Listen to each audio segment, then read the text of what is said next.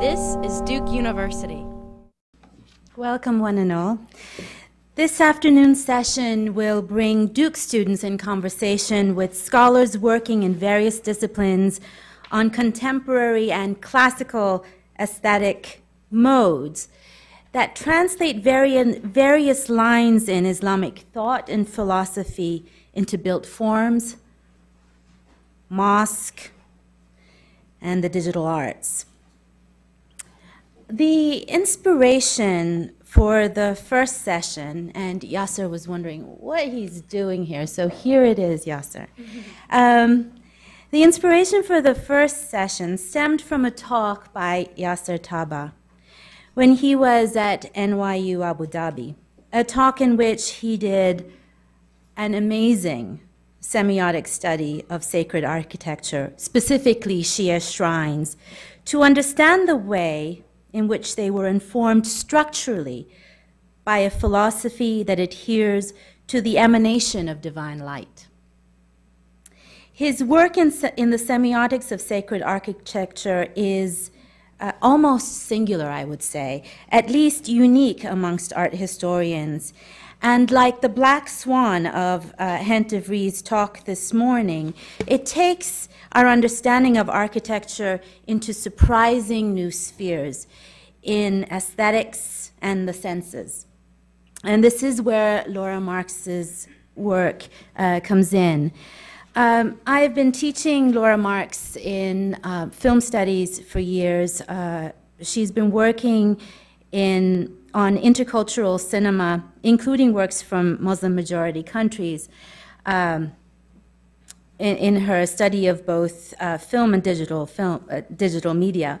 But her most recent work, Enfoldment and Infinity, is perhaps one of those surprising examples of the unpredictable places in which Yasser's work has traveled.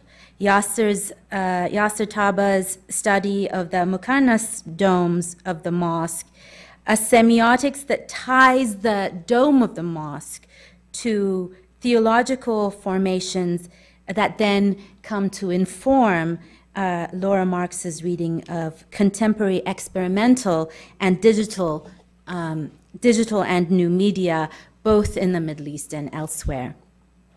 Here to introduce Yasser Tabbaa and Laura Marx's work and to lead us into a public conversation about their works are students in my Islam and Cinema class.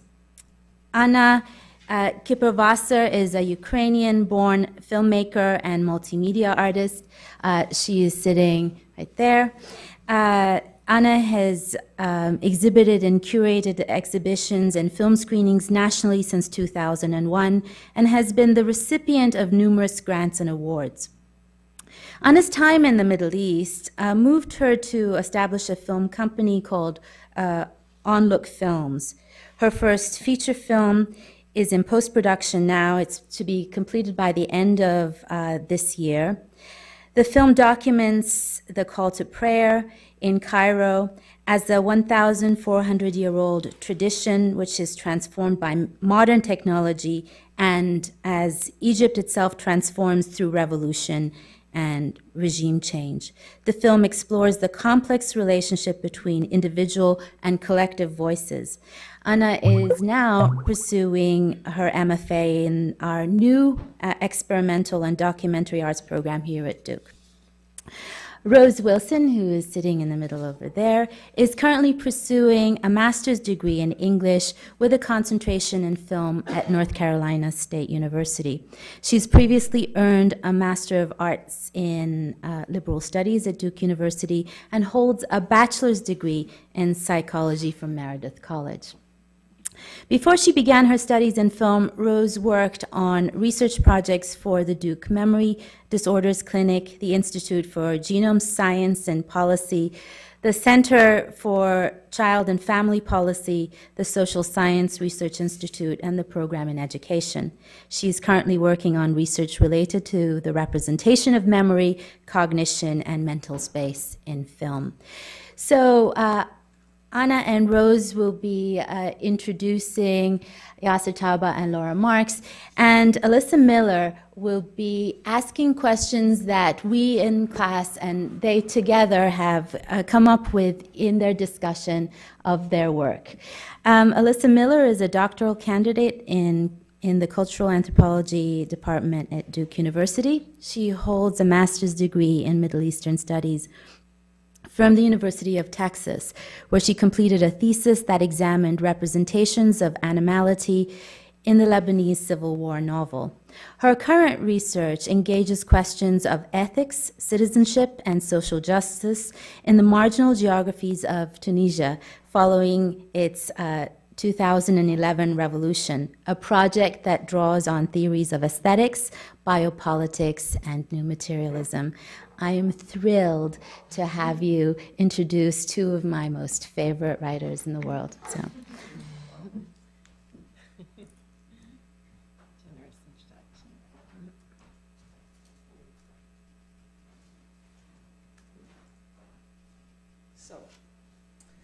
I will speak about the structure of my talk briefly. I will speak, and a video, which is a slideshow, will play. There are 57 images to look at. It is structured this way because in the end, you will understand why. And I will pause briefly at moments where there are slides that have text. The text is pulled from chapter 5 of Yasser Tabbaa's book, The Transformation of Islamic Art During the Sunni Revival. Should we turn the lights down? Okay, thank you.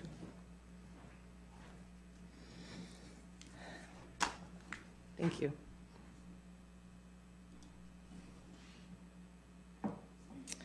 So, I will first introduce Yasser Tabbaa's book, The Transformation of Islamic Art During the Sunni Revival, by reading a summary of the entire book, a summary that I did not write, in fact. I will do so to provide context for the chapter that I will then summarize. Momentous developments occurred in the field of Islamic art during the 11th and 12th centuries, developments that were to affect its aesthetic direction for centuries to come, but which sprang from deep within a political and religious clash at the heart of the Muslim world. Iran, Iraq, and Syria were to see the flourishing of such devices as proportional calligraphy, vegetal and geometric arabesque and muqarnas, stalactite vaulting, which is the form in question. But these innovations were propagated in a highly confrontational atmosphere that pitched the traditional Sunnism of the Abbasid Caliphate against the Fatimids of Egypt. Yasser Tabbaa, examining the semiotic interplay between history and art, just making sure, challenges the conventional methodologies of many historians of Islamic art today. In subject matter and approach, the transformation of Islamic art during the Sunni Revival makes original contributions to the study of art, revealing that this relatively neglected sector of medieval art and architecture is of critical importance for reevaluating the entire field of Islamic studies. It challenges the essentialist and positivist approaches that still permeate the study of Islamic art and offers a historical and semiotic alternative for exploring meaning within ruptures of change. The book is a case study where art and architecture reflect the politics and the religious realm of Islamic society of the 11th and 12th centuries in what is a fraction of the Muslim majority world.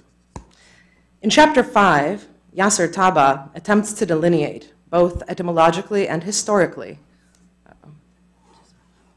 Oh no, it's correct, it's doing, sorry. Thank you. So in chapter 5, Yasser Tabbaa attempts to delineate, both etymologically and historically, the origin and development of a specific architectural form, which was dominant in Islamic architecture from the 11th to 15th centuries. He does so in order to demystify its historical significance and interpretation. The form in question, again, is the muqarnas form. There is much debate about this form, including the etymology of the word attributed to the form, and Tabbaa argues multiple non-traditional readings.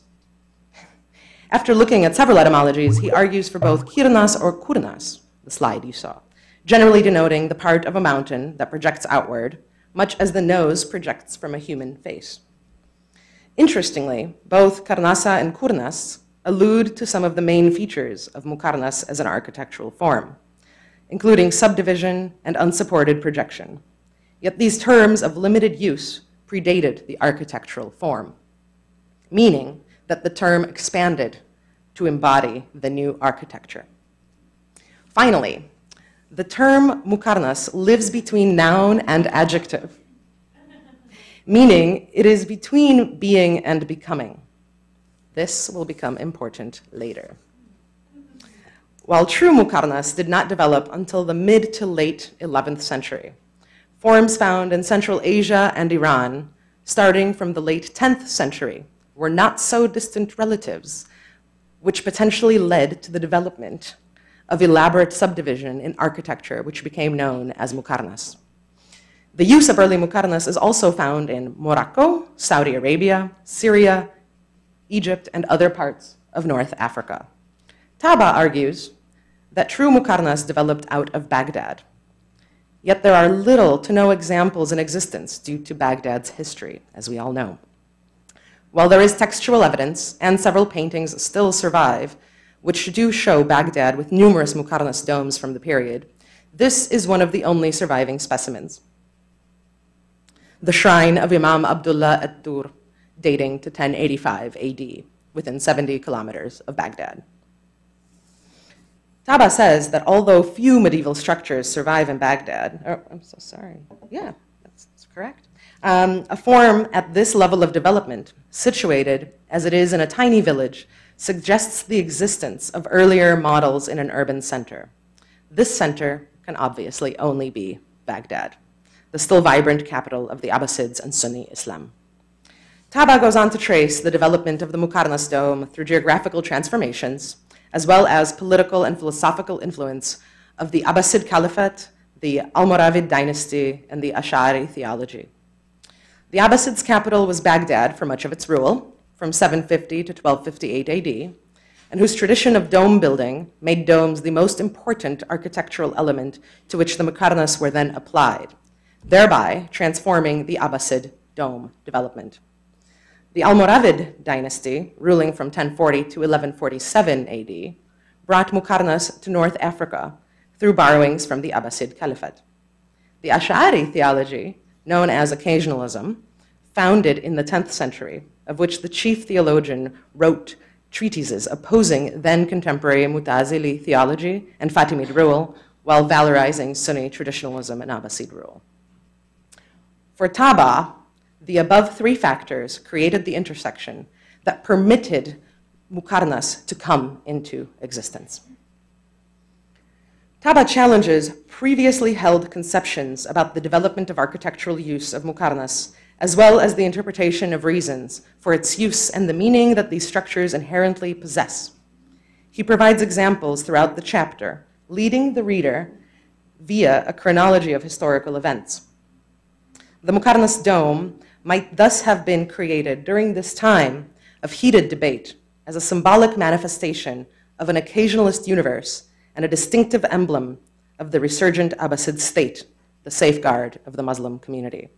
The Mukarnas dome, from very early on, was employed as a highly charged symbolic form in both secular and religious contexts. Why is that up there? Based on what we have thus established, two conclusions can be reached. Conclusion number one, Mukarnas forms, I will pause for one moment.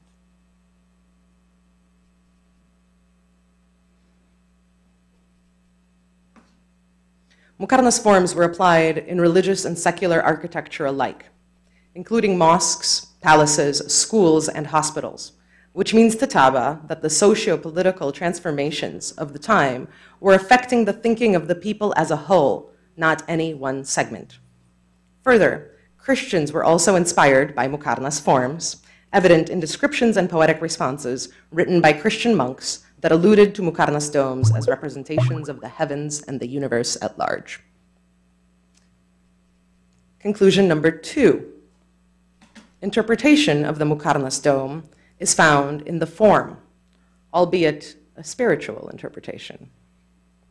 Tabbaa opened this chapter by rejecting all definitions and interpretations of muqarnas used throughout history. He then approached the question of meaning through a studious exploration of origin and development of term and form, while also considering the political and philosophical conditions present at the time of origin and throughout development of the form.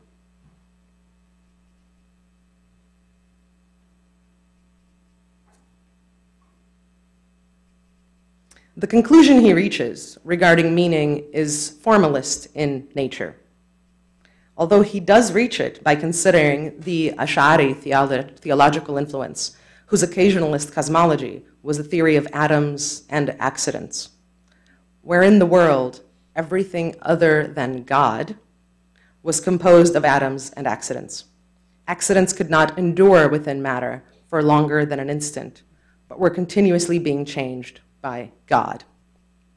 Through a continuous process of annihilation and recreation, God alone can guarantee the order and consistency of the universe by preserving the accidental combinations of forms. Although a dome usually gives the impression of unity, the muqarnas gives the impression of dazzling fragmentation.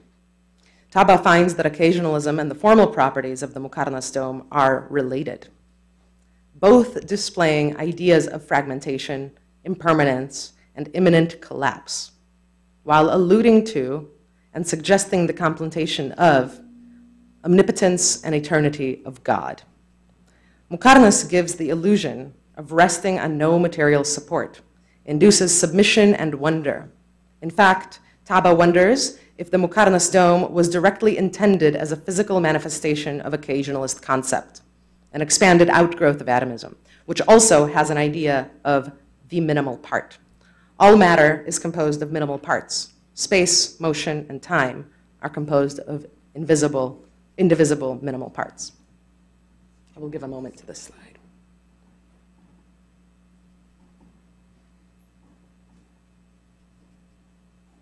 I love this poem.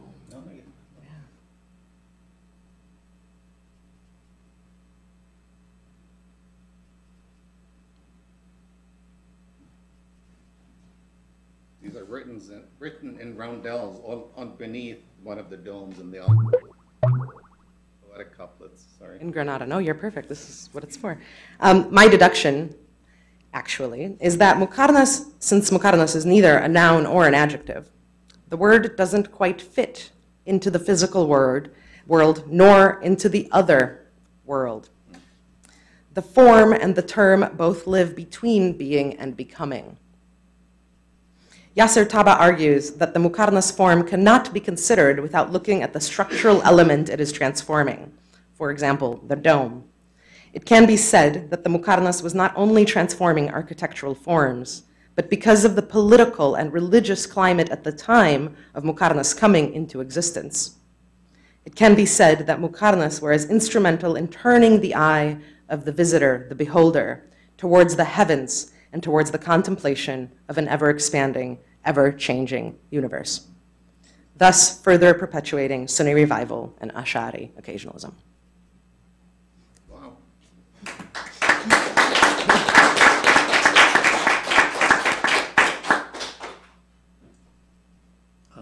So how do we do with this now?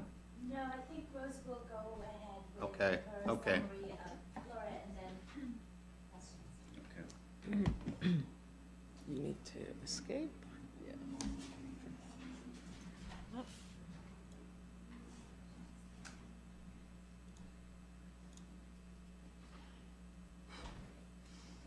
Some of these may be familiar, but that's okay. So I'm going to discuss a couple of chapters from Laura Marx's book, Enfoldment and Infinity. Should probably move that over there. An Islamic Genealogy of New Media Art.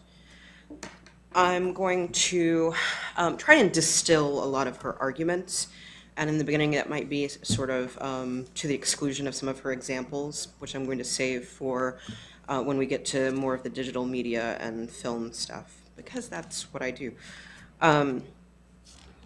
So, yeah.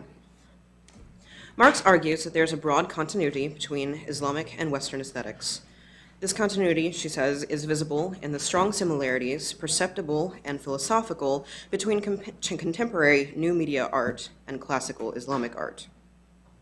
It is more than an analogy for her. The Islamic quality of modern and new media art is also a latent or deeply enfolded historical inheritance from Islamic art and thought. Her project is, in a sense, a Foucauldian genealogy insofar as she asserts connections on the basis of what she calls suspicious evidence, but not suspicious because it is false, but because it lies in a history of forgettings, misappropriations, and disavowals. History, she argues, proceeds not through ruptures, but through folds.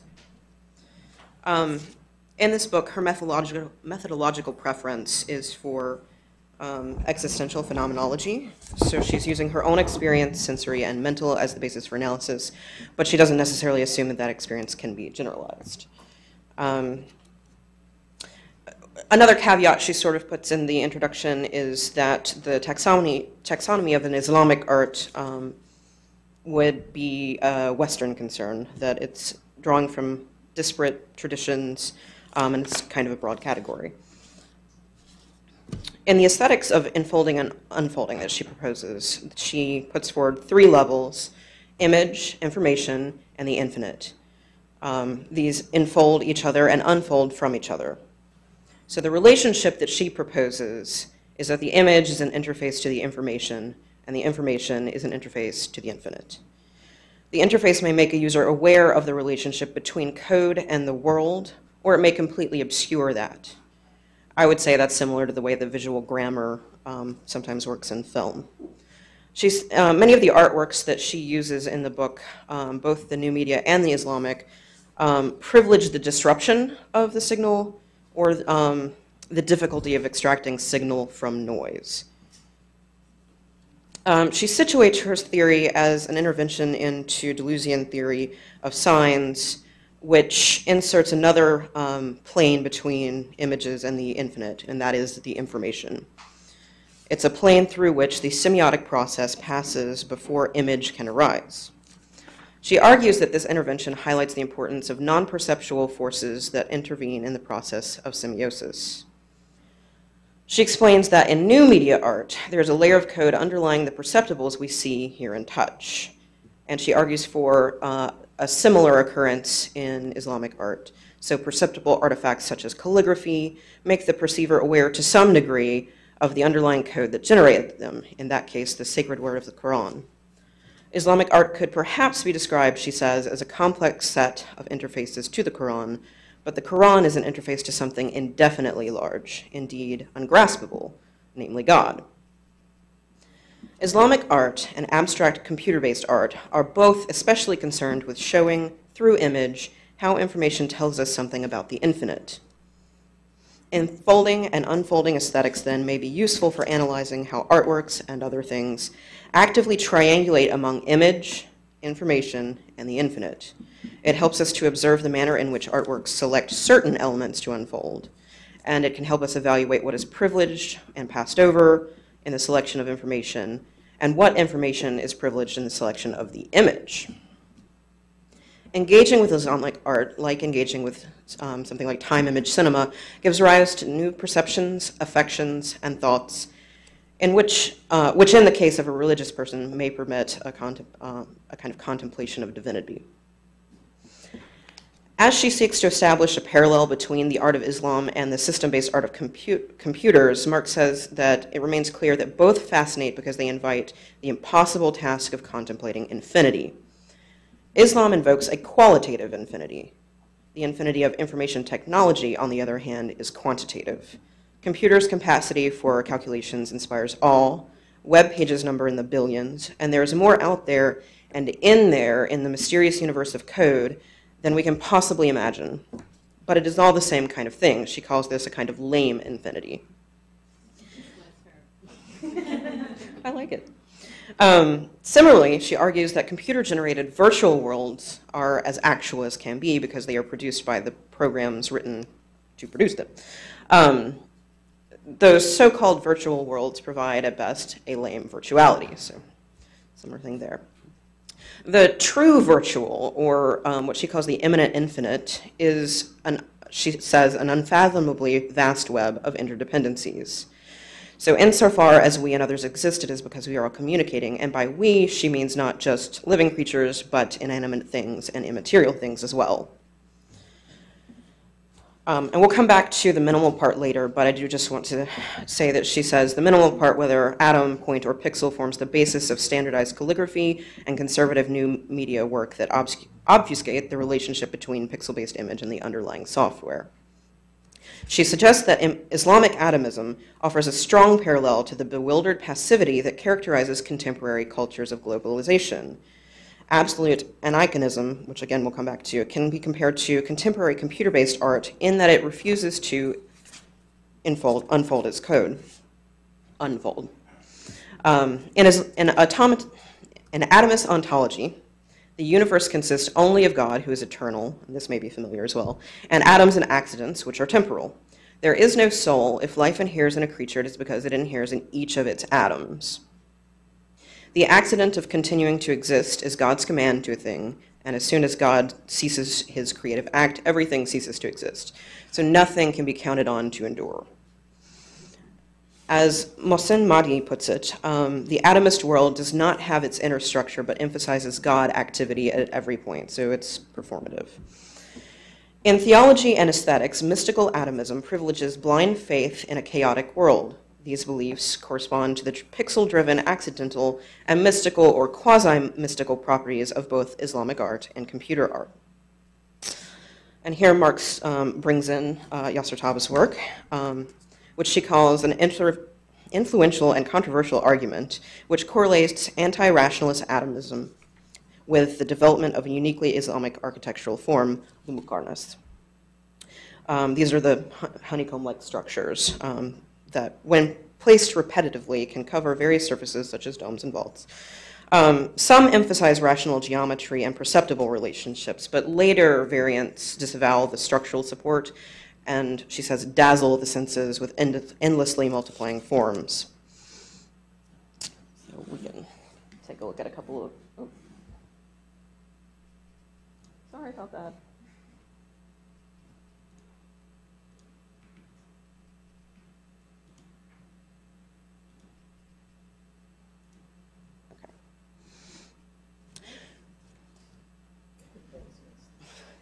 So again, this is familiar, but usually a dome gives the impression of unity, its smooth curvature encompassing space, but when muqarnas are applied, the entire surface of a dome gives a sense not of unity, but of assemblage of infinitesimal parts.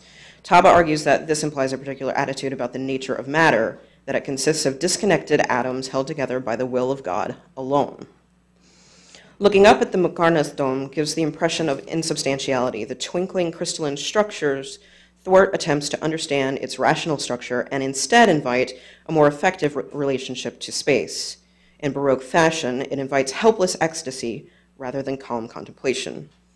I think here we see some of her existential phenomenology there. So, the muqarnas dome, Tabbaa argues again, is intended to reflect the fragmented, perishable, and transient nature of the universe while alluding to the omnipotence of eternity of God, who can keep the dome from collapsing, just as he can keep the universe from destruction.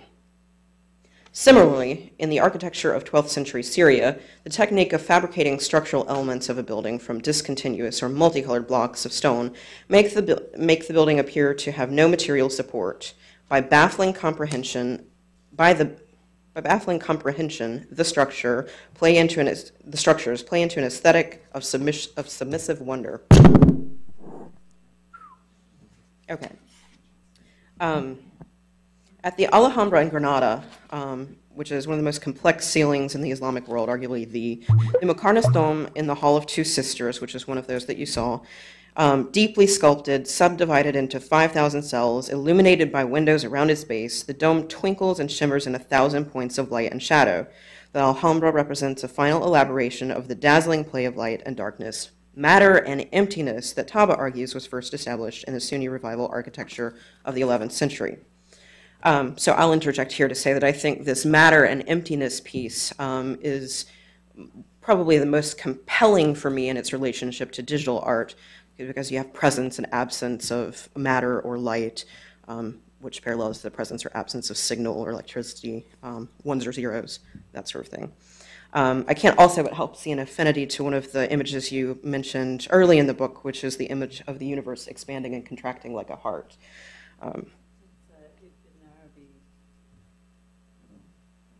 So, did you want to? It's a Sufi metaphor. Yeah.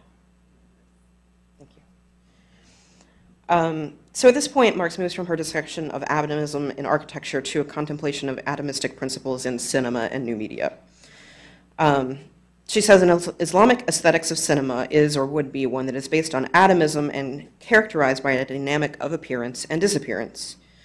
Film theorist Jalal Tawfiq describes a hypothetical cinema that would exploit Islamic atomist principles. He suggests that the film's frame, by frame structure, supports an aesthetics of appearance and disappearance, and that what really interpolates the viewer of a film is not the image but the jump cut, which alerts him or her to his or her substitution by another similar entity and his or her annihilation into the one and only subject.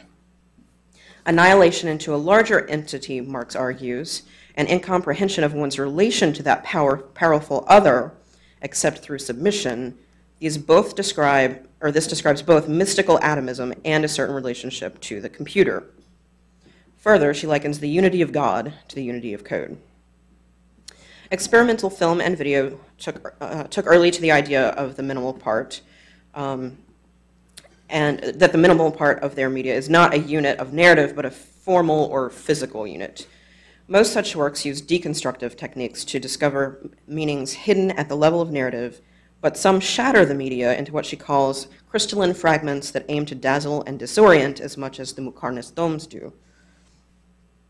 Marx argues that the idea of the minimal part or atom is more at home with new digital and interactive media, but she suggests that it began in frame-based media with projects like the flicker films of Sheretz and Conrad, which are composed of single frames or brief shots edited with obvious false continuity. So I wanted to show you guys just a bit of this one, but you won't have time to get a real sense of it, but maybe.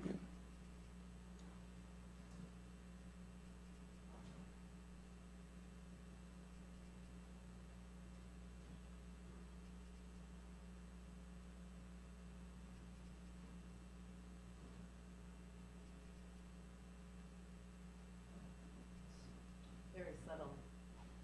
Okay. Try again. Yeah, we will try again. Get colors for this one. Oh, fun.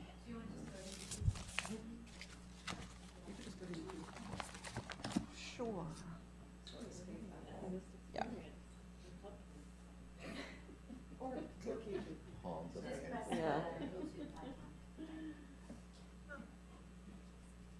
There we go. Okay, if you insist. Don't mess with success. Oh, there it is.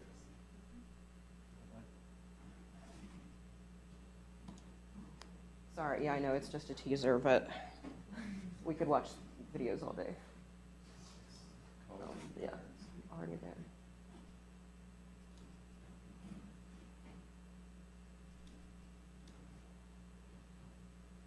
Carrying on. Okay.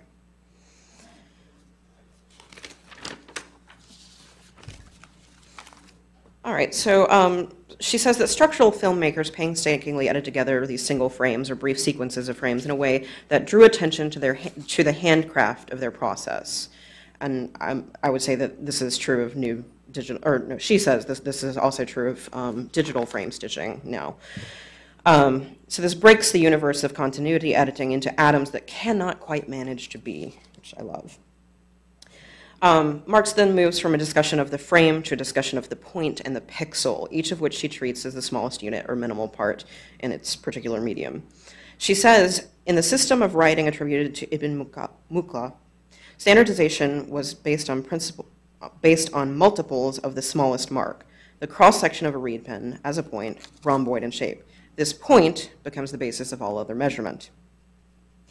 And the point-based politics of standardization translates well into the world created by computers. Like the body as described by Atomist, digital objects are composed of minimal parts, including on and off signals, bit and bytes of information, the pixel, and our modern term for the three-dimensional part, the voxel. They are necessarily discrete, for logic only works with minimal parts. She argues that it is not an overstatement to say that the pixel-based screen, like the point-based writing, centralizes meaning and access in corporate powers. New media works that emphasize their pixel-based or otherwise standardized construction can call attention to the way that they have been constructed and invite the viewer to see between or beyond their pixels or minimal parts. Marx continues, a beautiful example is Bitfall by Julius Popp. We will see if it will play in the slideshow.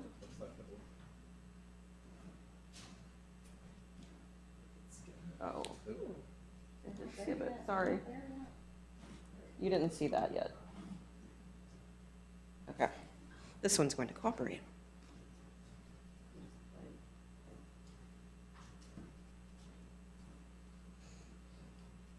This work looks like a waterfall magically composed of words. The software selects words that most commonly occur in the internet news sites, and the effect of falling water text is produced by 240 magnetic jets that eject letters one liquid pixel at a time.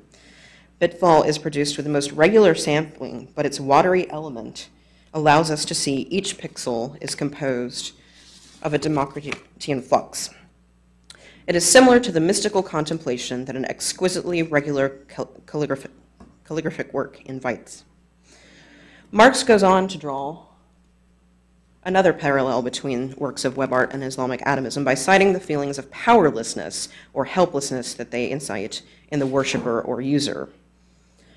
Fina, or blissful annihilation, she says, is courted by computer artworks that crash computers or collapse their visible interface, enfolding their information. The standard bearer of Fina in the digital age is Jody, whose complex programming renders opaque the supposed transparency of standard graphical user interfaces, like the WYSIWYG kind of interface. The artist programmers who created Jody insist that a correlation between perceptible forms and the software that gives rise to them isn't necessary.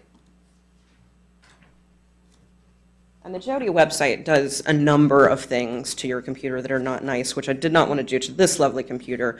So here is just an example, and that's what you see when you go to the main homepage, and it, looks like a lot of gibberish. But if you actually right-click on it and view the source code, you get a lovely pattern, which I believe is Teletubbies. So I think that situates it historically, but also shows the pattern that's not viewable unless you have access to it. As early as the late 1990s, Marx said, digital video artists began to realize that the basic unit they had to work with was no longer the frame, but the algorithm. Didn't put a blank slide in there. More recent computer-based art at times manifests a desire to strip away all interfaces in order to confront the user with the infinite, not the divine infinite, but the infinitely extensive plane of digital memory. Such works are often aniconic. So absolute aniconism, which in Islamic art demands the elimination of human, animal, and even sometimes plant forms, and resulted in more figurative motifs being replaced by geometry and calligraphy, is in digital art or media the refusal to unfold its code. Marx says that art is aniconic when the image shows us what we do not see is more significant than what we do. Though it is not her, the way that she concludes her chapter, I'd like to sum it up with this quote. For artists like Jody, what first engenders wonder, awe, or the sublime experience of believing a virus has destroyed one's files gives way to critical understanding of the relationship between software and its effects. Islamic atomism, therefore, a theory that rose in the 9th century to account for the inexplicable actions of an unknown and all-powerful God, is newly relevant in our deeply interconnected, yet apparently fragmented, contemporary world.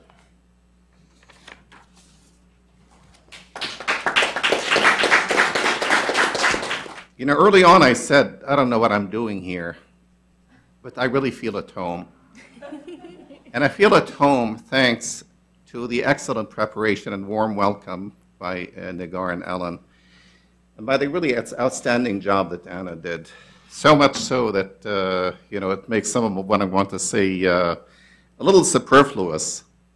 I loved what you said about it's a form between, that lives between being and becoming. I did not love as much being described as a formalist. And I'll get to that because my emphasis on form at the time was really a response to the dominance of reading Islamic architecture as a receptacle for inscriptions. So I wanted to read meaning in the form. So in the following, I just want to say a few things about how I arrived at this. And then so much of it was summarized. I'll move on to another project that is related and then summarize a little bit. So back in the mid-70s, when I began my graduate studies, the little theory that was available for Islamic art was dominated by a perennialist pursuit for purity, a search for a timeless essence of Islamic art uncontaminated by history, politics, or controversy. Appealing either to Tawheed or some form of integrative Sufism, these books were often written by architects or by those who saw the light. Somewhat different was the charge of the Aga Khan program for Islamic architecture, which was also founded then, which was to make bridges between the history of Islamic art and architecture and architectural practice. So a young, limited field and a huge field of course, of the practice of architecture. Given the fact that architecture at the time was undergoing a decisively historicist phase, architecture student, I was taught often by my dean, needed to know just enough history in order to apply at the drafting table. This hid a deeper anxiety, I think, which was how to remain relevant in a postmodern world that called for architectural engagement, in this case specifically with Islamic cultures. So a historically grounded aesthetic theory of Islamic architecture was needed. Oleg Rabar was in charge then, making in the late 1970s a rather startling shift from social history of art to semiotics and aesthetics theory. Much maligned as vacuously fashionable, I think Rabar's switch was motivated by his increased involvement with architectural practice as a founding member of the Aga Khan program and the award. Myself, within a year of arriving at MIT in 1982, I caught the bug. Putting aside indefinitely a nice dissertation on architectural patronage, I don't recommend this to any young scholar. I put it aside indefinitely and I got into Islamic theology and philosophy, where I hope to find an intellectual context for developments in architecture. I gave a venturesome paper which was published in 1984 in which I linked, as already was said, the development of Muqarnas vaulting with occasionalist theology of the 11th century.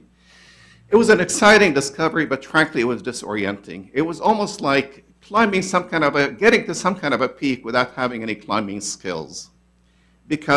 Or like living on some fourth floor in a building that has no foundations.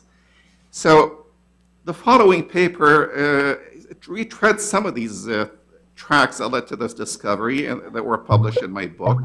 But more importantly, I would like to link this work with an aspect of my current work, which is on an entirely different period, place, and theological orientation in the Shi'i world. And in conclusion, I'll advance a somewhat more nuanced theory of change and production of meaning in Islamic architecture. So I can summarize, I think, in the beginning a great deal. In my work leading up to the Transformation book, I've been concerned with a transformative period in Islamic architecture in the hope of creating a discourse that places difference and disjunction as the central mechanisms in the history of Islamic art rather than annoying, aberrations. So in looking at this period of the 11th to 12th centuries, I felt that it had the requisite political, theological, and symbolic dimensions to make it an epistemic disjuncture.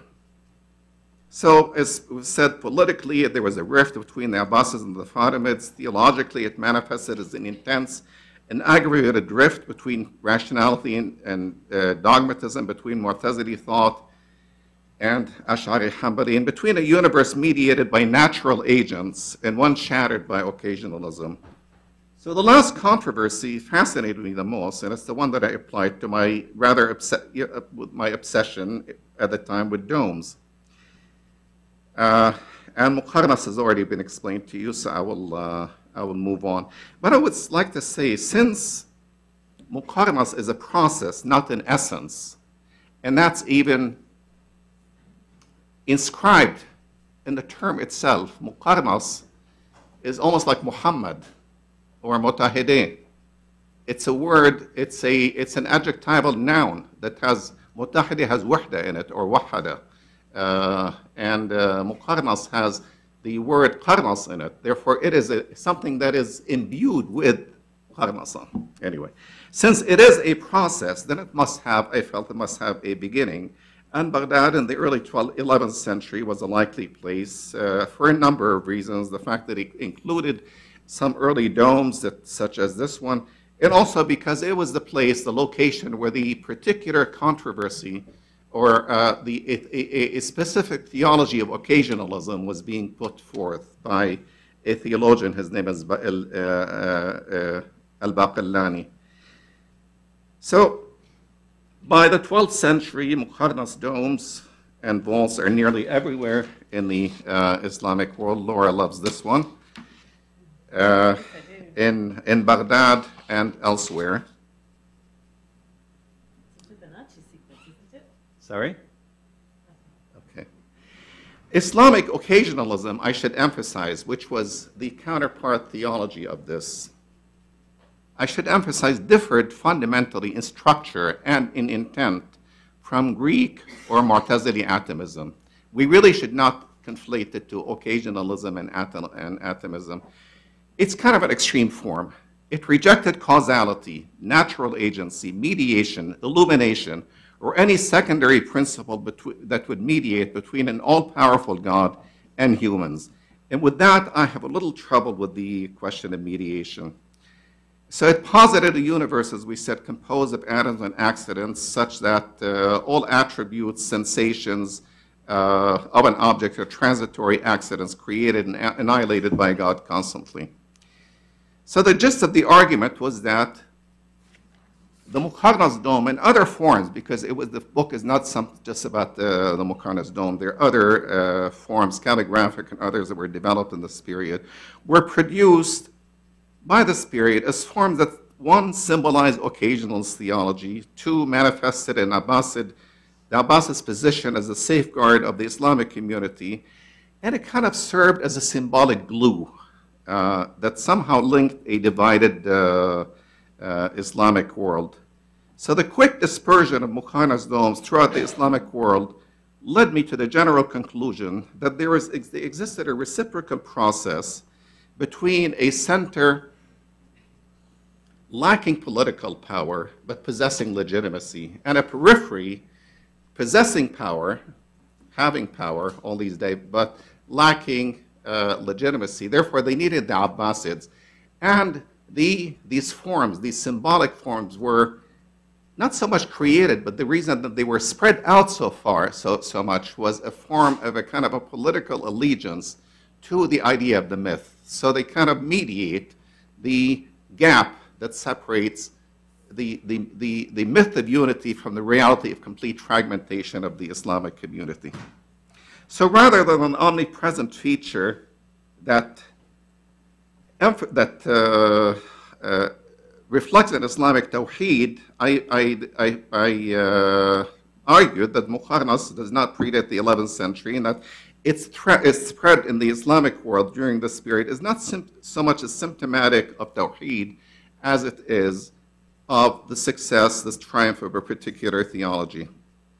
What is interesting also that in the increasingly conservative Western Islamic world, Muqarnas generally encompasses every aspect. Anyone who's been in North Africa would vouch for that. Every restaurant and hotel and building of all periods are completely covered with the Muqarnas.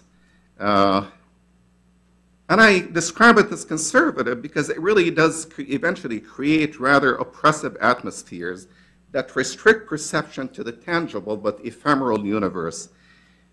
Now, when we move on to somewhat more, I suppose, open or progressive regions of the Islamic world, in the Eastern Islamic world, we'll see that the muqarnas in domes has a much more limited role, and a different concept emerges. So here I'm going to the biggie, and I hear a gasp here from some of my Iranian friends. What is an Arab doing with this? Okay. I would like us to look at the dome of the Mosque of Sheikh Lutfullah in Isfahan, possibly the most accomplished Safavid monument, one of the greatest domes ever built. Here we have an abundance of evidence for this monument. And I think it can bring us closer to understanding the brief with which the architect had been charged, the manner by which he was able to fill with this charge, and maybe even the meaning of this structure. It's a very unusual monument, the Mosque of Sheikh Lutfullah, founded in 1603 by Shah Abbas I, the first monument on the Maidan, predating the Congregational Mosque by about 15 years. It's located on the eastern side of the square, and it was most likely a private Palatine chapel connected to the royal palaces by an underground tunnel. The mosque was also built in honor of Shah Abbas' father-in-law, Sheikh Lutfullah al-Maisi, who served as an imam and a khatib for the mosque during his lifetime. And I think it was also built in order to accommodate a beautiful mystical poem on the inside written by another person of Lebanese origin, Sheikh Baha'i al-Amili. Although intended as a mosque, it lacks a courtyard and a minaret, whose elimination, I think, were predicated on aesthetic factors, namely the primacy of the dome. In fact, the plan, which is a simple dome square, was adjusted in various ways to emphasize the dome.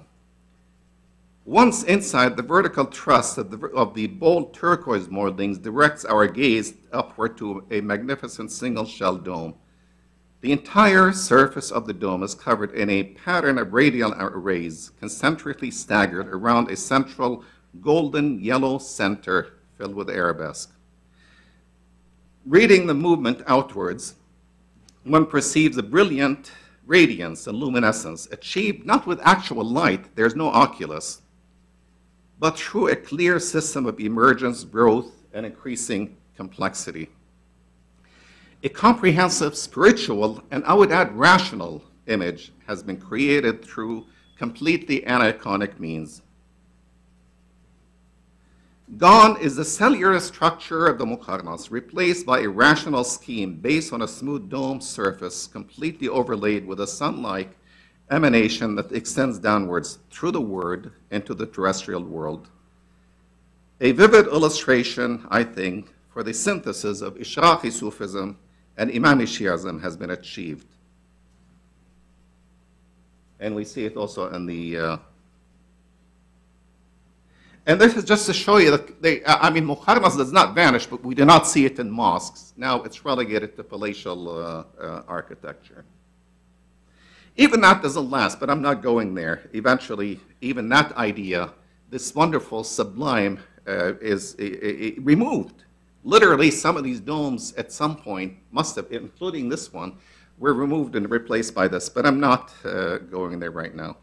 To conclude, I've shown you two quite different dome types that I've attempted to interpret in the light of contemporaneous theologies. This raises a number of questions that could already be on your mind. Is this a legitimate practice, what I'm doing? Why these theologies and not others? Where is politics in this? And four, could not all of this has been simply aesthetic and ornamental, as many have suggested? I'll attempt a few answers and then leave the discussion. First, I'm not entirely certain that it is legitimate to juxtapose Islamic architectural praxis against theological discourse, since Islamic architects are not known to have engaged in such a discourse. But to borrow a phrase from one of my favorite writers, Michael Baxendall, artists were not social fools and architects. They lived in their philosophical time, practiced their faith, underwent rigorous training, and were attentive to the wishes of their patron. At some level, there must have been some shared common language. Otherwise, their products would have fallen on not deaf ears, but on glass eyes, maybe. Since nearly anything can be said in the name of Islamic thought, really anything, from the most rationalist philosophy to the most dogmatic theology of the Hanbalis, passing through Ishraqi philosophy, occasionalism, atomism, I think we need to be selective. I'm neither opposing strict historicism nor free eclecticism, but rather some synchronicity of discourse when we're dealing with questions of attention. 3, political intentions, or I think political intentions certainly played a role in this period. It's just that I didn't have time to emphasize them in this paper. 4th, is Islamic art all about, quote, pleasing things lacking in visual symbolism, as Abu Sayyid proposed? Or, as Grabar said in a lecture 4 years before he passed, that there's nothing Shiite about Shiite art. I think I'll leave that up to you. Thank you. Okay, well, first off, thank you so much, Rose, for that really sharp summary of my argument from the introduction in the chapter 7, on back that. 7. Those made me sound really coherent and convincing, so thank you. I wanted to just cover a few points that either arise from or give context to that argument. And Nagar, I probably won't go long, but will you just tell me to stop if I get longer than 10 minutes? Yes. Just come and get in my face. I'm setting it up right now. Super. Okay. All right. So first off, I want to mention something about my method, which actually Rose did this so well that I don't really need to emphasize this anymore. But the Islamic genealogy of new media art that I'm trying to that I pursued, both pursued historical research to demonstrate actual provable connections of influence, and sought connections where they were disavowed, especially the historic disavowal of any. I don't need both of these. Oh, okay. Be in stereo. The historic disavowal of connections between European culture and Islamic culture, but for most purposes, I'm considering Islam, the Muslim world, and the Arab world to be part of the West, part of Western history. And then finally, as part of the discontinuous method, I'm also inventing genealogies where none can be proven to exist in order to exert pressure on contemporary imagination. Oops. Yeah. So since completing Enfoldment and Infinity, I've continued to pursue genealogies of contemporary philosophy in historic Islamic philosophy, as well as I can, given that this is not at all my training. And in particular, I've been interested in the through line of Neoplatonism, or the question that began with the ancient Greeks of how the universe can be both one and many, and which for contemporary thinkers, Deleuze has articulated more than anyone else. So I'm not going to explain this diagram, but this is my working diagram so far. It's already got lots of errors in it. But you see that in the middle period of several hundred years, this work was being undertaken in the Muslim world. Some of these thinkers, notably Ibn Sina, but many others as well, were translated from Arabic into into Latin in Spain, beginning in the 12th century. And so during that period of translation, a lot of this transmission began. But then, especially after the ethnic cleansing of Spain, of Muslims and Jews, and the kind of reconsolidation of Europe as a Christian continent, those connections got disavowed and the translation movement stopped. However, in the Eastern Muslim world, these philosophies continue to be elaborated, and most interestingly to me, the kind of work that Spinoza was doing, which I'm quite sure was informed by Ibn Sina's concept of the univocity of being, was being carried out in, Leibniz more than Spinoza. What Leibniz was doing to describe a universe that is both one thing and yet articulated as a manifold is uncannily similar to what Mullah Sadra was doing in Shiraz about a century later. So obviously they have a common genealogy in Ibn Sina and other Muslim thinkers, but I'm quite sure that they did not know about each other. So what I would like to do now, with my meager means, because I'm trained as a film scholar really, is to try to develop a Mullah Sadrian genealogy for Deleuze, because it helps. So I'm just going to show you a couple of things. Oops. Oh yes. So the way we often study the history of philosophy is to leave out the Islamic contribution. My folding method meant that these guys still show up. So I just took the same chart and folded it. So this is what we learn is the history of Western philosophy, right? All that Islamic centuries of work just get kind of folded up and forgotten. So I seek to unfold that history, and of course lots of other people are doing this work. Okay, Rose so beautifully covered atomism and atomist and occasionalist ideologies that I don't really need to cover this. So I'll just skip.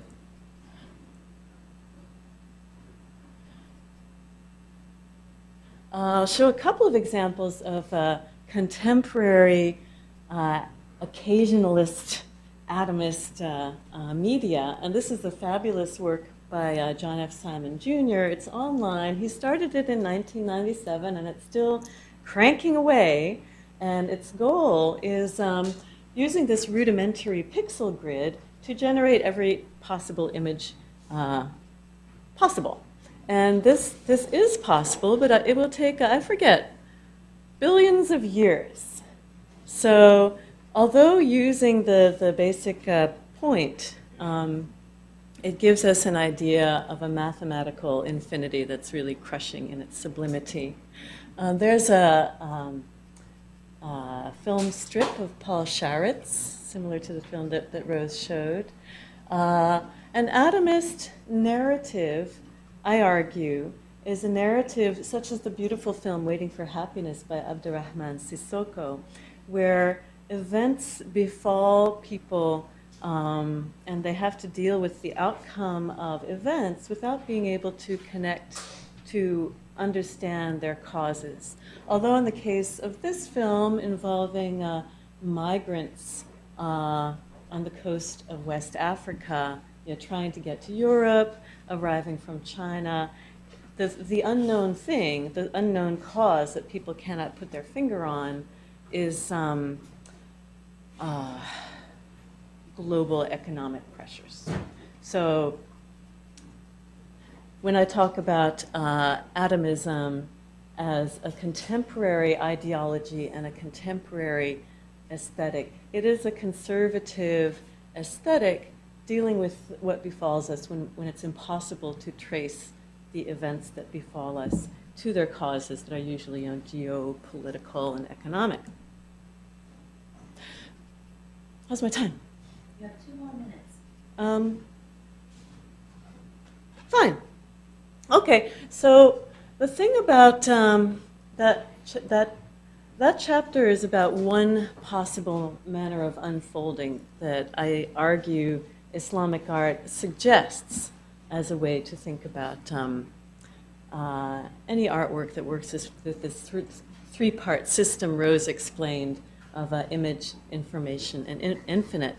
Another, which I talk about later in the book, is the idea that there is an inside to the minimal part. So this completely shatters atomism. And there's some wonderful Iranian and also Ottoman calligraphic works that show these forms that you think of as not having an inside, the lines and points of writing, and then shows them to be composed of writing, which is pretty amazing. And it's actually especially interesting that this is an invocation of Ali. And Ali is the one who said, you know the Quran? Well, you know the first surah of the Quran? Well, you know the first word of the first surah, Bismillah? You know that first letter, Bay? You know the point under that first letter?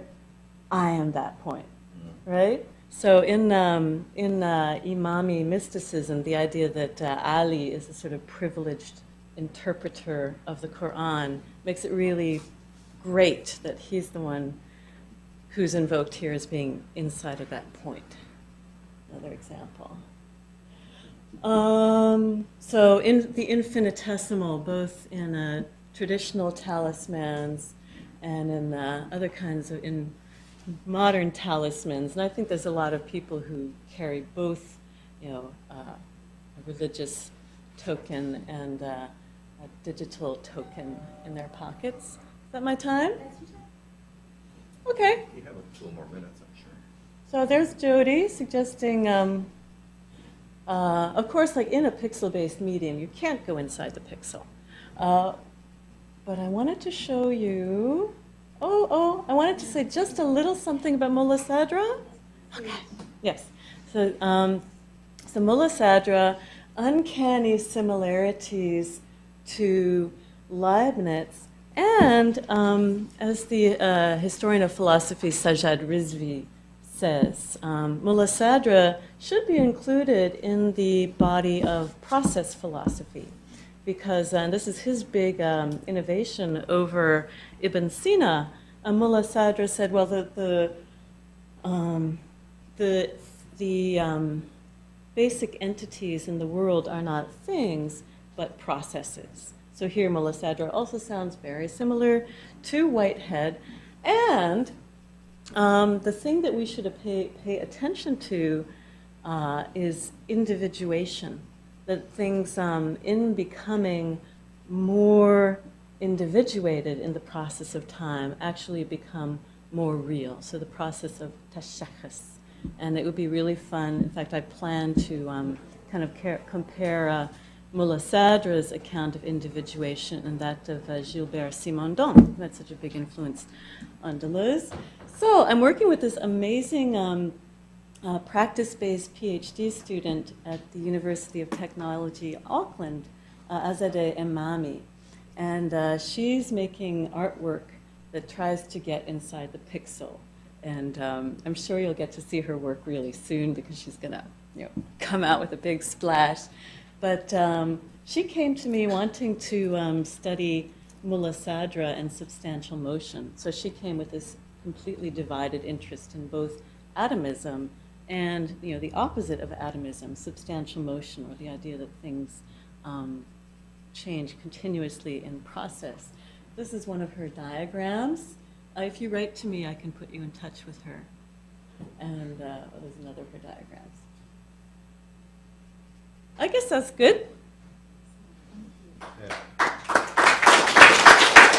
So it's been my pleasure and challenge to try to come up with some questions to put you all in provocative dialogue. And I know that Laura draws on Yasser's work for her own, but I want to try and pose different kinds of questions.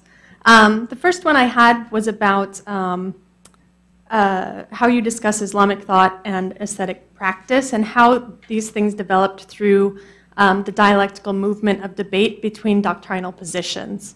So for Laura, I'm thinking about the way that atomism attained a mystical dimension through debates between the rationalist Mu'tazila scholars and their more conservative interlocutors, the Asharis.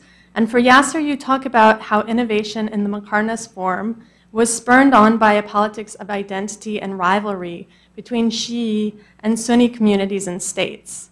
So I wanted to ask if you could discuss the impact that such intersectarian competition and debate has had on aesthetics. For both of you. I'll just answer very briefly because I think Rose gave a great answer already in her commentary and summary. But it does, and also I learned a lot of this from Yasser's book. Come on. But I checked it against other sources. Sure. Yeah, I really can't do justice to what al-Ash'ari did in converting the rational atomism of the Mu'tazili to a mystical atomism. And I don't really feel qualified to talk about the politics of why he did that. Though, I mean, certainly a politics of, you know, whenever a discourse becomes popular that diminishes reason and thinking for oneself in favor of submission to a greater power, you know, you've got to be suspicious. Mm-hmm. But Ash'ari was also a mystic, and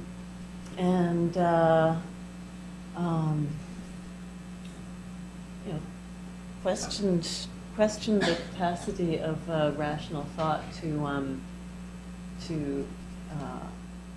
do justice to mystical experience.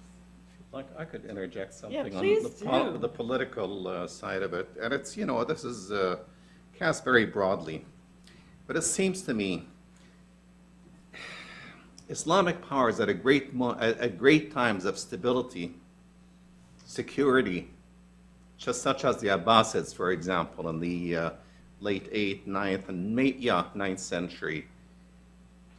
I just feel that they had enough confidence in where they stood that they invited, they allowed, they created the right atmosphere for further introspection and for the adoption, the expansion of somewhat more rationalist knowledge. I think on the one hand, one can look at it very egotistically. It expanded their aura and everything. But at the same time, I think there was, confidence and security in where they stood played a lot into it. And the opposite seems to happen. Sort of at some point, the Abbasids themselves make an about-face with regard to the Mu'tazilis. They banished them. When originally they were in center stage and everything. They opposed them. They began burning their books. In fact, I read an account in the 11th century where they were looking at the, I'm sorry if I'm taking... No, please. They're looking at the inheritance of someone who's there, making an inventory of the inheritance of someone. And they found among his books Mu'tazili treatises, and that was enough to accuse him of heresy, and therefore to confiscate everything that he owned. Oh. So anyway, it was not really, I think, early on, there was a form of a kind of a dialogue, mm-hmm. To some extent. But I think after that, it just became suppression. Yeah. My question is actually more about how that dynamic ends up influencing the aesthetic forms that that you see at the time. I understood from your text, for example, yes. Yasser, that there was that that actually spurned on the proliferation of the Muqarnas dome, because once one community began to build forms in this way, it became a question of prestige or power that others wanted to also have something. The form kind of became trendy in a way. It's a very difficult question. How can we actually do a kind of a step-by-step translation of theological discourses into built form, into architectural form? I think one answer would be more political, the politics of identity, that you define yourself against another person. For example, constantly the Fatimids were and the Abbasids were at loggerheads. So there is a kind of an absence of transmission along these lines. But to get back to the question, do we have a text out there that says that somehow the Muqarnas, fragmented domes, are related, are somehow influenced, are somehow appropriated or assimilated? I'm afraid not. It's really, it's the synchronicity of the two discourses. It's their prevalence in one particular place, namely Baghdad. It's also that there is the form within a very short period travels throughout much of the Sunni Islamic world, to the point that, for example, in Fez, in the Al-Qarawiyyin Mosque, and probably also in Cordoba, mosques that had previously had mosaic domes were torn down and replaced by Muqarnas. So, is the evidence direct? No. But it is, what shall I say? So much of history is the best likely story. Yeah. And that's what I presented, yeah. Okay, great, great. I have another question, and I apologize because it's going to take, I'm going to have to, I think, run through part of Laura's argument to get to the question, but it's about art and agency.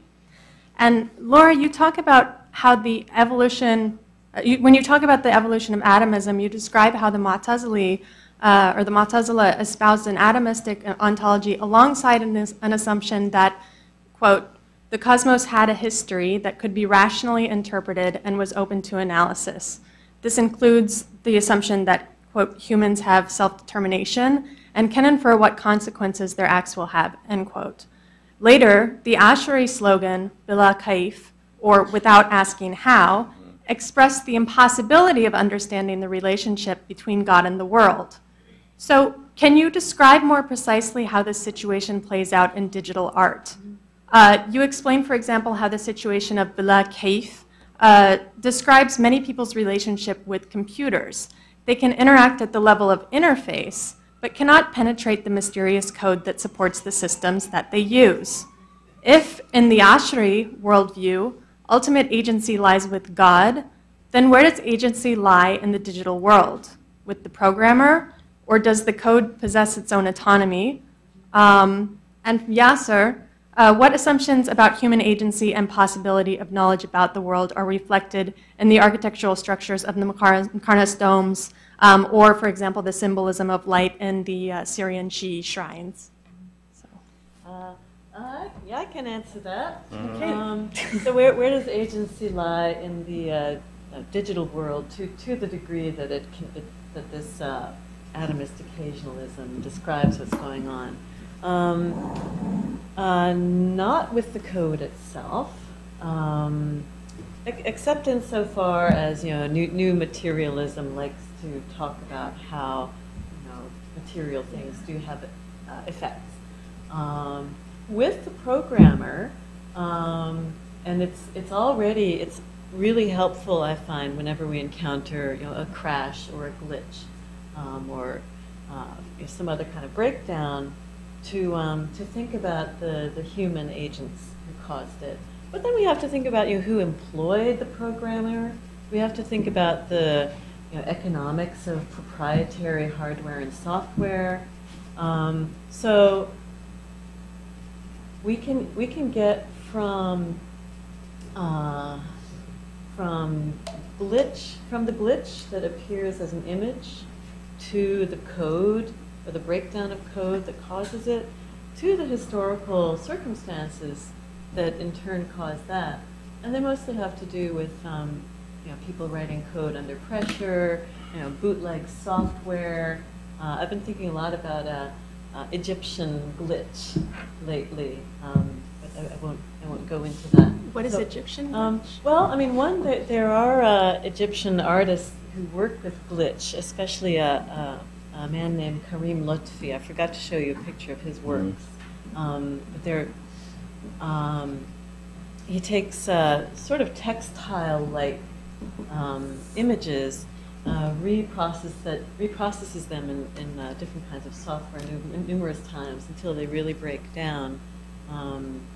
And then it's possible to play these images almost like an animation, just using your slider bars and with kind of queasy-making effects. But Lotfi told me this idea he has about compression, which is so we know that digital compression is a set of algorithms that are used to make the file take less space.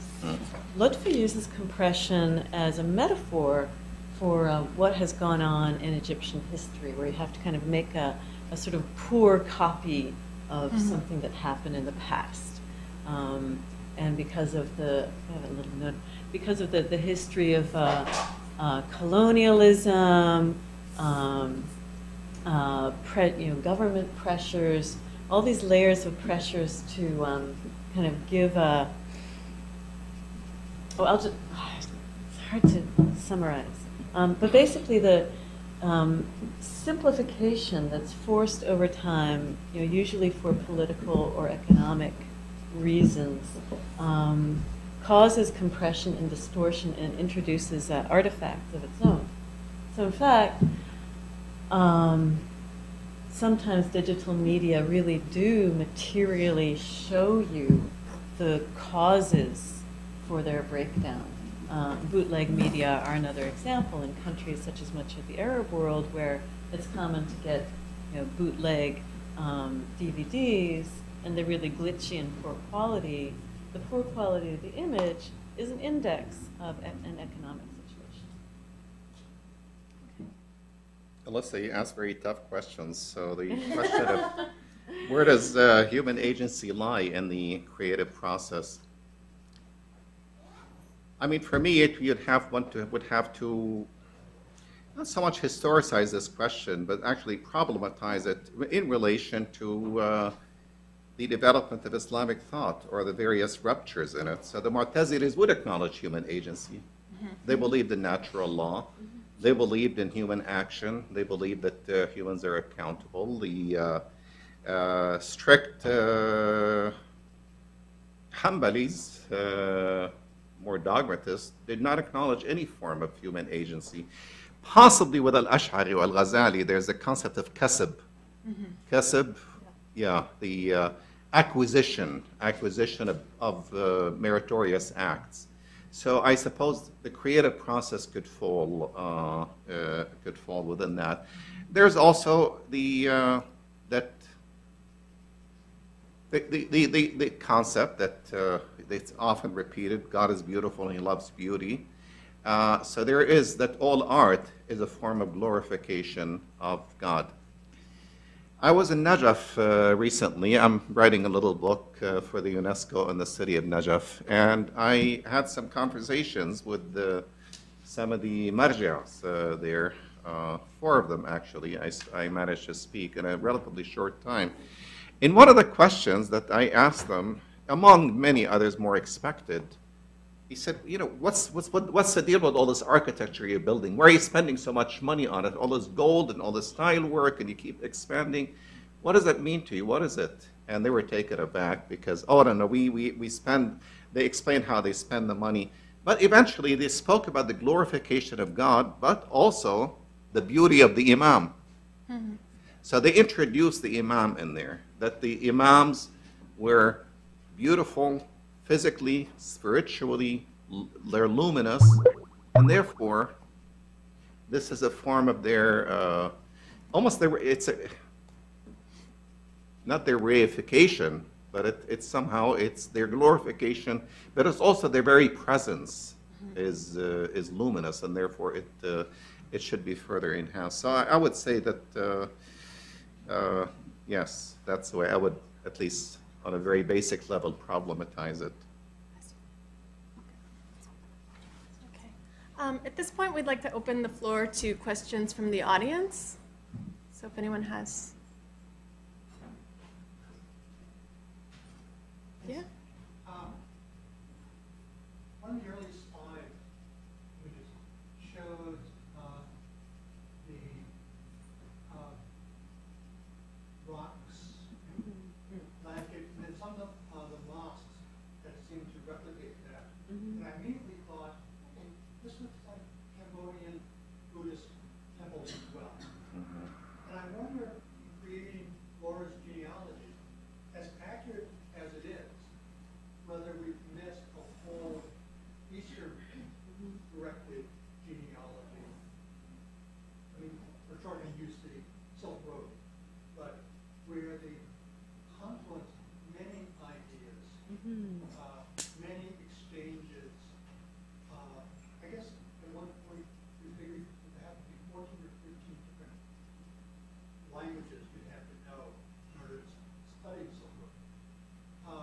That there is a different genealogy to be created that, I hate to use the phrase, I'm not sure, but it's more analogical, as opposed to digital, sort of way of thinking about how a particular place has created itself through a lot of different thinking and interactions.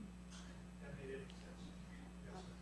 Well, I'll say a little thing to that, and then perhaps you'll say more. And in the history of Islamic art, there's a lot of study of not only influences from textiles imported along the Silk Road as early as the before Islam, you know, 6th, 7th, and 8th centuries. Sasanian, yeah. And so you see, I think you see some Mongol textiles reproduced in Byzantine and European medieval art. But the place where I know in the history of Islamic art that Asian influence occurs most strongly is after the Mongol invasion of Baghdad. And the Timurids setting up power in already with the in Ilkhanids, Iran. Already by the 13th century. Ilkhanids. So especially in Eastern Islamic art, everything suddenly looks very Chinese. In the figurative art, everybody's got these plump faces, as you get in Chinese painting. Motifs are introduced, certain kinds of flowers like plum blossoms, cloud bands, and these travel west, some of them, into Western Islamic art, and from there, into Wedgwood, China. So, and the study of the travel of motifs alone is a fabulous way to look at cultural influence. Yeah, but just two things. One, in terms of of course, your question was more on the level of the theological, intellectual, philosophical level, but I want to address that as well.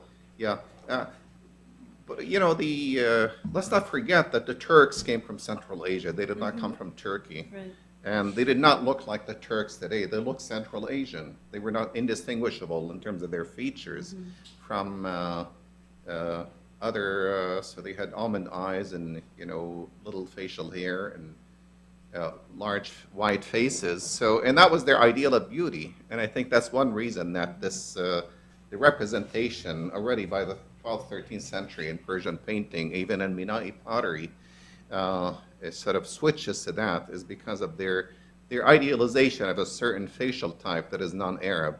I think that's very important. As far as the history of ideas, and I have to say that as guilty as my other colleagues in Islamic studies, which is what we tend to look west, not east. And I think that is often the case. However, there's no question in my mind that there is some forms of Islamic asceticism, Sufi practices were greatly influenced by Hinduism. There's no question about that, I think. Even Islamic occasionalism, which should be distinguished from atomism, is, I think, related, because I think as far as I know, in medieval Indian philosophy, that concept also prevailed. So there are linkages on both levels. Yeah. Mm.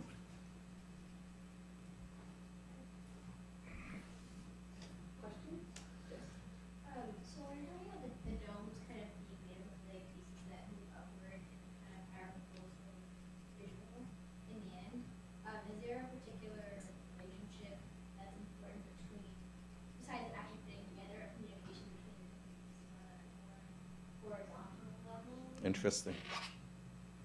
That's to me? Oh, or either.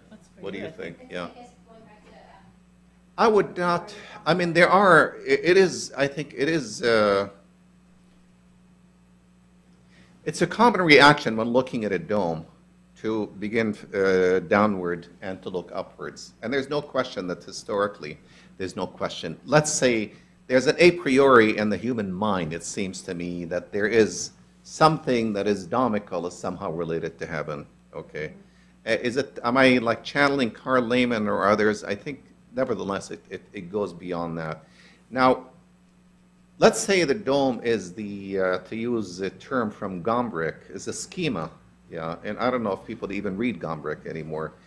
I think every culture imposed on this very ethereal idea, because a very smooth dome with nothing on it is a little boring, and it doesn't say anything cultural. So every culture, therefore, attempted to enculturate it. In the way the dome was Christianized, generally early on, is by the use of mosaic cycles on it. In the Islamic world, they could not go in that direction because of aniconism early on. And I think what I'm suggesting is that the dome became a kind of a referent to a particular kind of a universe. Now, is it a session, is one supposed to read in it a certain level of a session? I suppose it is not. It's inevitable. What was the second part of your question?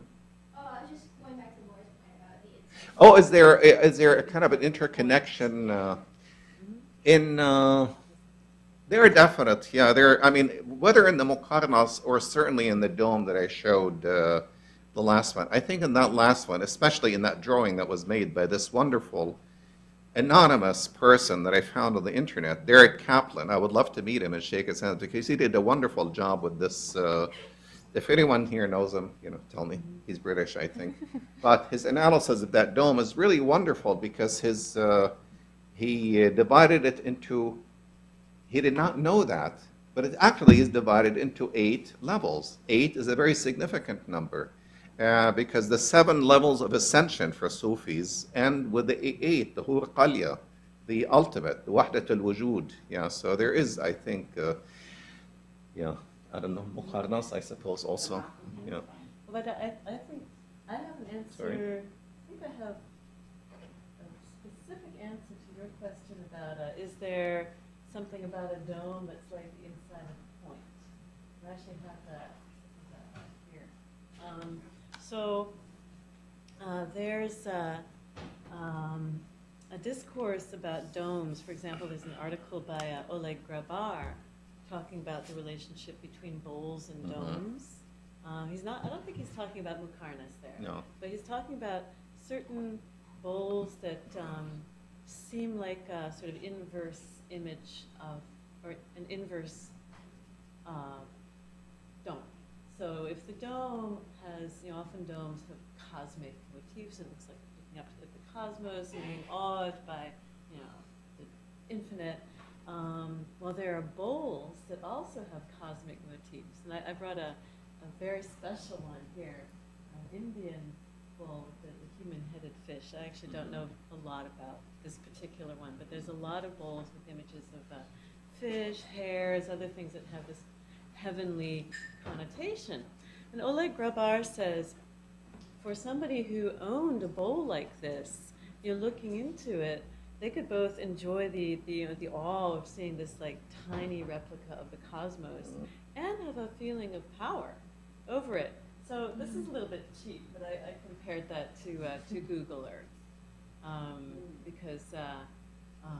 because we, when we with this and other kinds of software that allows us to miniaturize and seemingly control a surveillant view of the world, it seems like having the heaven in our hands. So, thanks to whom and what kind of powers. I had a kind of question about the art and agency. At the end of, so at the end of the last session, we were talking when Mark was talking about metalheads, and I made a comment about if their legitimacy was measured by their degree of autonomy from the state, their sort of distance from the state, right? That was like a measure of their authenticity and their sort of indigeneity. But what's so interesting about what you guys are talking about is that the atomism, I mean, is, but the whole like encompasses the atomism. There's no meaning to the atom unless you're part of this like, this huge, this unity. I mean, that's the only way it's given this kind of meaning. It's a very different sense. I mean, the agency of the atom has no meaning without the whole, right? It's a very different conception. I mean, I don't want to sort of essentialize it and be like, oh, the Muslims think more like in communal terms, which is sort of a theory I've been hearing bandied about lately. But there is this sense of belonging to the unity, and through belonging to that unity, that is where you get your significance and your meaning, right? And it's seen as actually that kind of belonging is like sort of the path to the source of this like divine light on some level. I think this is more your question, Oh, but come on. I No, I think it would I do have something to You do say a great, about it. I think. Rock on. I think that occasionalism or atomism, those like 9th or so century philosophies, wouldn't be the thing to go to try to explain a sense of communal agency or like the diminishment of individual subjectivity. Because I think, if you were a pious, I don't know, Ash'ari or al-Baqillani style occasionalist, you would be so aware at every moment that it was God's grace that was holding, like your nose to your face. Speaking of noses again, and every moment you'd be like, oh, thank you, God, for keeping all my parts together. Thank you, God, and you would exist in this grace, and everybody else around you would exist in that too. But I think occasionalism and atomism emphasize the agency of God rather than like dispersed or communal human agency. It seems to me to be a certain fetishization of like autonomy as the source of all creativity versus, fetishization of just submission as the path to some sort of or access to the great divine creative, right?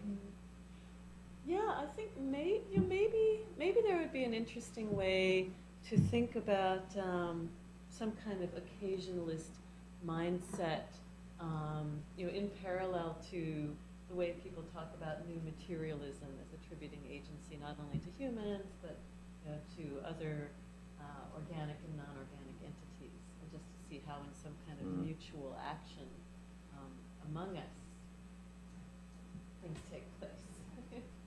But God would have to kind of slip out of the picture. I mean, for any of us here to slip into occasionalism would be a tremendously weird experience. I think there was maybe a little time in my life where I just sort of like when I was going to the mosque a lot, and I saw myself slipping into this kind of world, and I said, But I come across Saudis or whatever. I don't want to generalize Saudis, but like devout Muslims who every other word is praising God or just like referring to God. Or one time I'm sitting in the airport like in the 70s with this Saudi sheikh and his disciples, and the AC unit went off, and I said, why don't they fix it? He said, all in the hands of God. I said, fine, it's in the hands of God, but they should, somebody should go there and take care of it. And, you know, I mean, anyway, but it's, we make the point about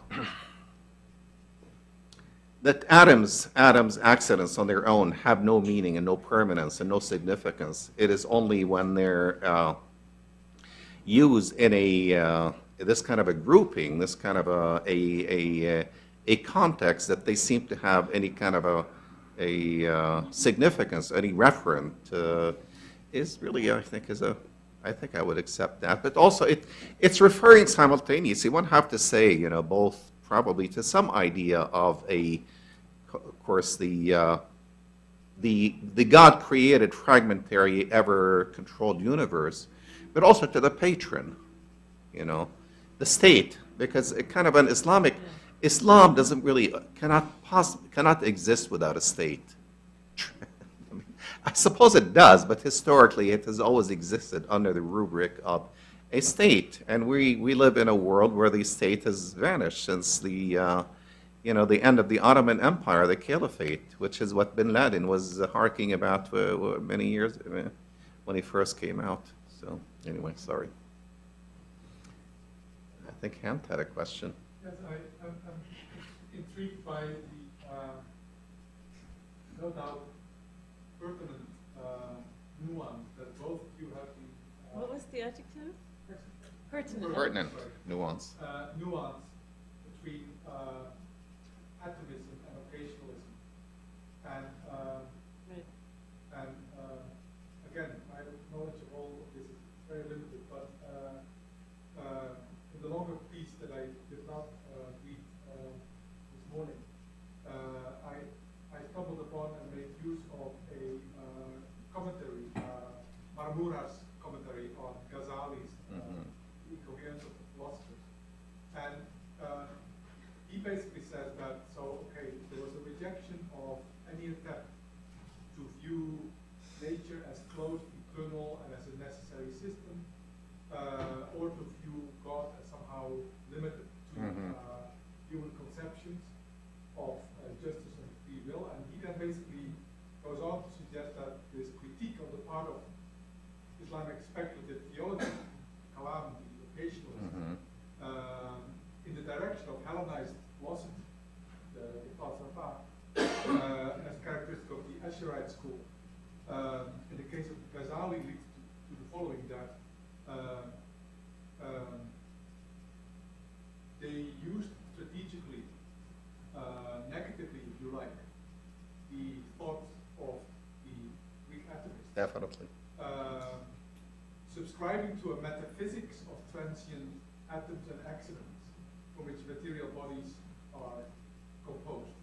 This is Marmura now. So it regarded all temporal existence as the direct creation of God, decreed by his eternal attribute of will, and enacted by his attribute of power. And then the important thing, that what humans habitually regard as sequences of natural causes and effects are in reality concomitant events, whose constant association is arbitrarily decreed by divine will. Now, I understood this to mean, and there are beautiful examples to be found in Ghazali, 70 of the Coherence, that in the critique of the Hellenized Aristotelian metaphysics, with the help of the atomist, what results is not so much as what substituted for this ancient metaphysics, is not so much an modern metaphysics, an atomist metaphysics, but the freedom and omnipotence of God. But it is not so much the case that the occasionalism itself has a physical or metaphysical theory of the properties of things beyond Greek atomism.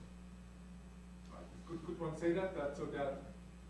So clearly the theological occasionalism is not the same as the Greek atomism. It's not, but I would say. It used the atomistic arguments, like. That's Al-Ghazali. Al-Ghazali, that's what he does. He has, even Al-Ash'ari. Al-Ash'ari was a Mu'tazili, he was a rationalist early on in his life, and then he converted. Even Al-Ghazali went through a period of shak, doubt, and but there's no question that he was very deep, very well read in Greek philosophy, and I think he uses it, he inverts it, he turns it around in order to, as you said, to. What does it mean to invert it? I mean, yes, to. Well, I don't want to claim that here, like, my ignorance, because I'm not. We should have here somebody in Islamic philosophy who can sort of deal with this a lot more effectively. But I think he used Greek philosophy, and he subverted the atomistic thought, which accepted a kind of a God as a first creator, but then that the universe had natural laws, and therefore God did not need to be involved in every little minutia of human details. I think with the Al-Ghazali, he rejected that. He rejected human agency. He rejected natural law. But he had to know what he was doing, because in order to reject something, you have to know exactly what it is in order to argue against it. I'm not really being as to the point as you would like me to be, but at this moment I'd like to add another thing, which is that Islamic atomism really is not mainly derived from Greek atomism, as I understand. I understand that they only received some oral accounts of versions of Democritus or something, and that Islamic atomism mostly develops out of the Kalam theologians, these rationalist theologians, trying to figure out what are the basic units of matter, and what in order to define what are the limits of human agency and God's agency, and I think there are also concepts that are directly from the Quran and the way that Islam theologians developed the Quran's ideas of existence and non-existence, as I was mentioning to you before, which are different from Greek thought, because the Quran has these ideas that God brings something into existence, and that's what allowed, by saying kun to it, be, and that's what allowed the Kalam theologians to think about, what is like the scale of things that come into existence, and how long do they subside, and what are their dimensions. They figured out that they were square, so they did all that with with very little help from Greeks. Yes. This is a more contemporary question, I would say, and I know that you have some background in cinema, and there has been a debate and conversation to link cinema and Islam as in a multiple way. I want to refer to a particular film by Farooq Saad. I don't know that you're familiar with it or not. It's called The House is Black.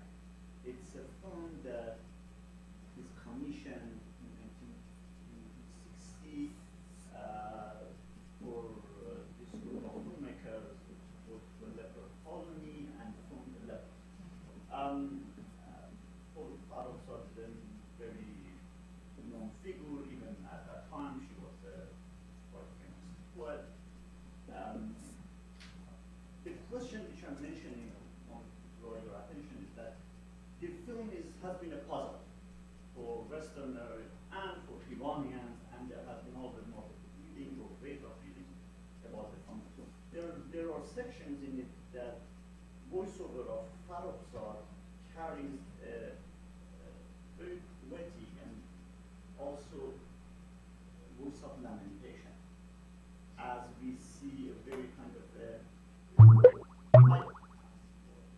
Eisenstein kind of collages of these images of lepers that is far from any kind of a sense of agency that we think of in cinematic terms.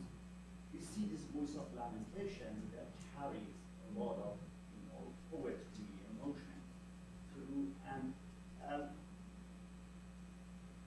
we know that she studied Book of Job, and we know that there has been this kind of research that she's done. So what we're having here is a sensory exchange in some capacity, in cinematic voice. And there are these puzzling moments of to whom is she talking? And it seems that we're dealing with a conversation with a God, whether we go through this tradition and this voice of lamentation and argument that one is carried, and then this kind of idea of who is representing who.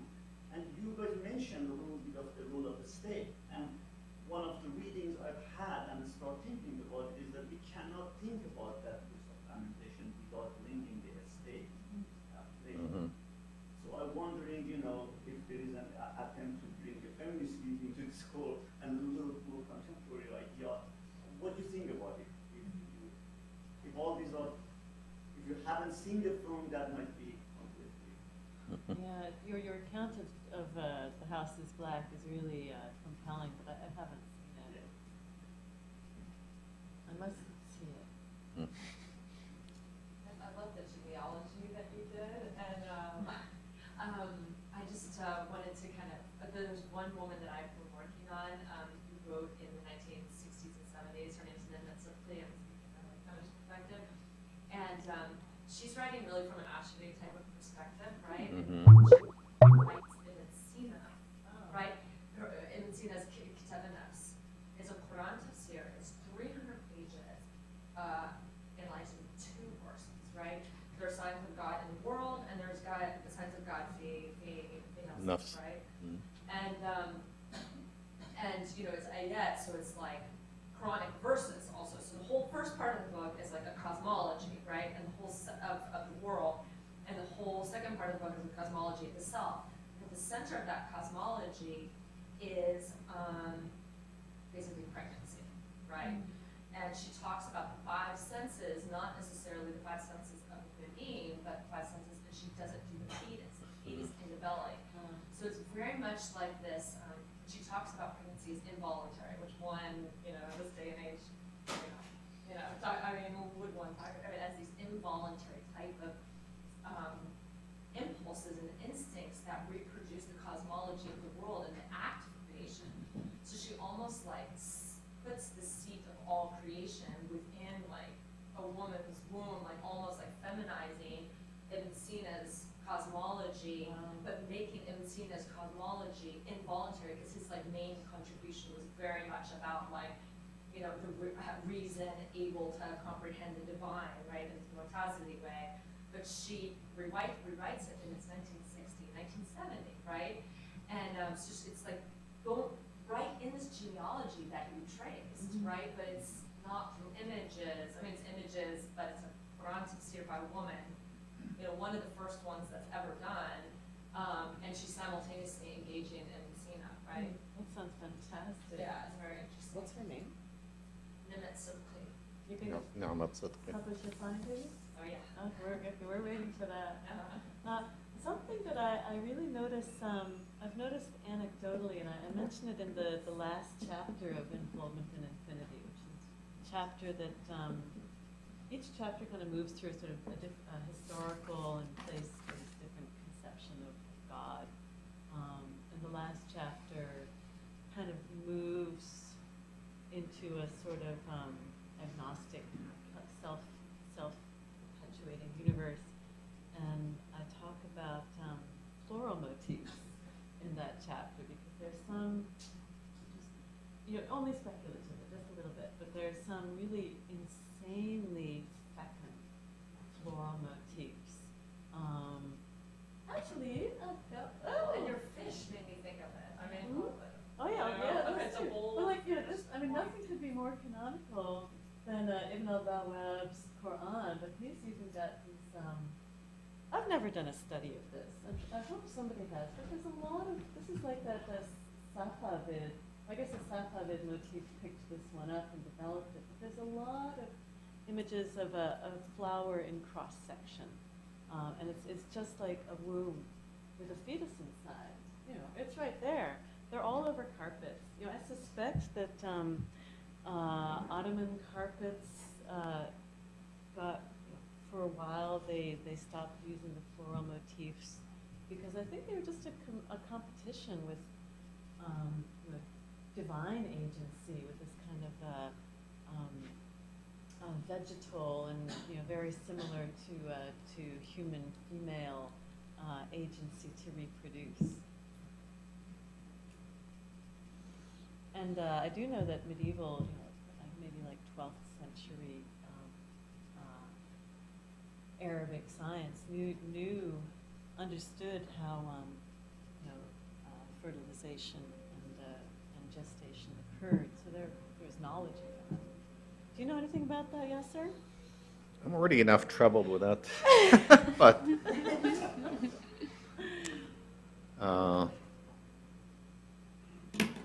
I've never actually, I've seen some work done on these floral motifs in Quranic sort of chapter headings or surah markers and so on. Not in any kind of a... Nobody ever calls them womb-like? Not womb-like. No, I've not heard womb-like. In fact, I've not really read any interpretation of them. It just tended to be very sort of rudimentary classification kind of thing. So no, I have not. I can't think of any. But I think the idea of growth is very interesting. And a sort of growth in carpets and organic growth is. Yeah, and they're really powerful parallels to the genetic algorithms. I mean, it's not an interpretation. I mean, this would be an it would be an interpretation like what were you saying? An imaginary interpretation, kind of a. It would be. An invented genealogy. Invented genealogy, that kind of, it's not likely. I don't know what kind of sources. Possibly today, but something anthropological might shed some light on it. The actual producers of these, I don't know. Weirdly enough, this particular woman is writing right in the midst of a family planning campaigns, a decade of family planning in Egypt, right? So we're not just talking like, this is about editing and rewriting of theology, but obviously this whole thing about the creative process, being seated in the world, the creative power of God, with its seed or being reproduced through this sort of through this very female imagery is in response to that particular family planning campaign during that period, right? Very interesting. So aware of the senses and my sensations, I am getting more and more excited by what's going on here.